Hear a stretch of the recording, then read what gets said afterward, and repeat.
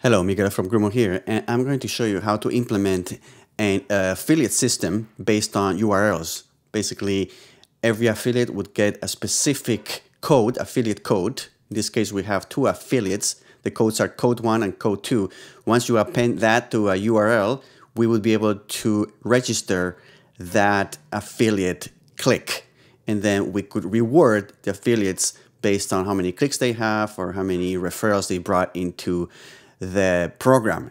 So the way that works right now is anytime you add the parameter ref and the affiliate code, which in this case there's two, in this case code 1 would be for affiliate 1, and if we have this code and we refresh the page, now the system has to save this as a valid referral, and if we click on any of the items, we can see that the saved referral is code 1, and immediately this would count towards the click count for that affiliate. Now it says 1 here. If we repeat this but with code 2, then once we click on any of the items, if we go back to the affiliates, you can see that affiliate 2 has been assigned a click as well. Now, how do you do this? If we go to the Glide app editor, we'll be able to see that we have under the data a new table called referrals, and what we're doing is using a computed column of the type get part of URL, and we're grabbing the parameter ref. Once we have that, then we have to save it for the duration of the session using a user-specific column.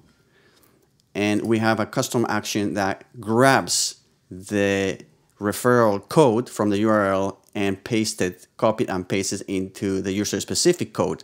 Once we have that, we can do anything we want with this code, which in this case is to increment the value of the click count. All right.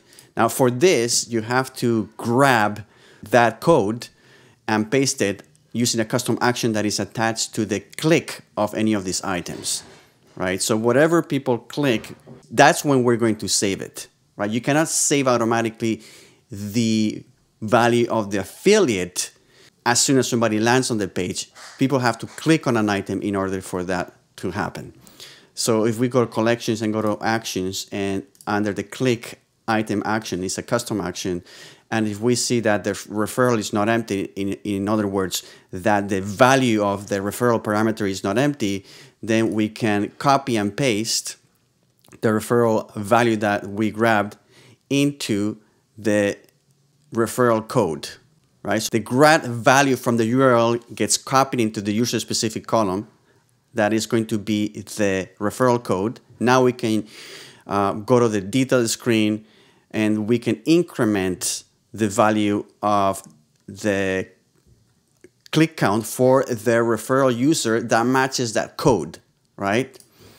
And then we can say applied referral. And if there is no referral code, then we just simply take them to the detailed screen.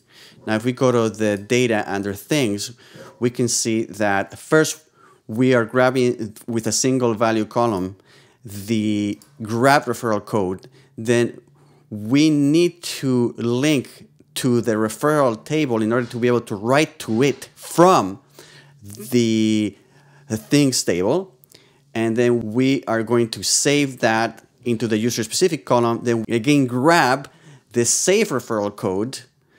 And if it matches any user, let me just here type code 1 as an example, we'll see that there is a match. Right now there's a match, it's affiliate 1, and because we have now related back to the users table, then we can write into it from the things table, and that's how we increment the count. And there you go. This is how you implement a referral code system using custom URLs in Glide. Thanks for watching. Bye-bye.